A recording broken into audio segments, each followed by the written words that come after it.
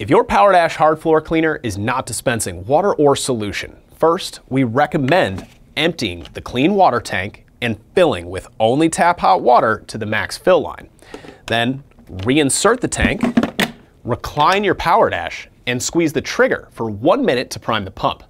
Run your cleaner back and forth for a few passes to check if it's now dispensing. If not, place your PowerDash in the upright position and locate the handle cutout on the back. Take an Allen wrench or a small screwdriver and push on the metal pin inside to release the handle, remove it, and squeeze the trigger a few times to test that the actuator is moving. If the actuator isn't moving, check that the handle is fully secured to the pole, then squeeze the trigger to test.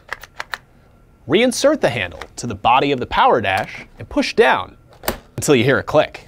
If dispensing issues persist, take off the nozzle cover, press on these brush release tabs to release the spin scrub brushes, and lay your cleaner down flat.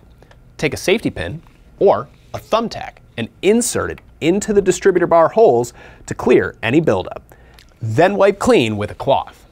Finally, fully reassemble your PowerDash by aligning this hexagonal post on your brushes with the hole on your base and push until they click into place. Stand your PowerDash upright and reattach the nozzle cover by aligning these hooks with the holes on the base.